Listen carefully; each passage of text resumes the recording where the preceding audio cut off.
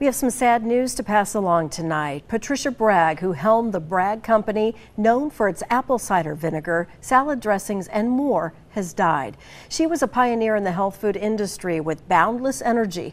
The company released a statement today saying she was the company's CEO for nearly 5 decades, who transformed the lives of millions through her work in health and wellness. She was actively involved in our community. She would attend the Unity Telethon. There's a shot of her right there with Tom Reed, of course. And then she would visit the local campuses, talking to students about wellness. And she was also very close to local star Katy Perry. And in fact, I believe there's a story where she purchased Katy Perry's first guitar for her. She also wrote and co-wrote several books on health and wellness. Bragg passed away at her home in Goleta. She was 94 years old.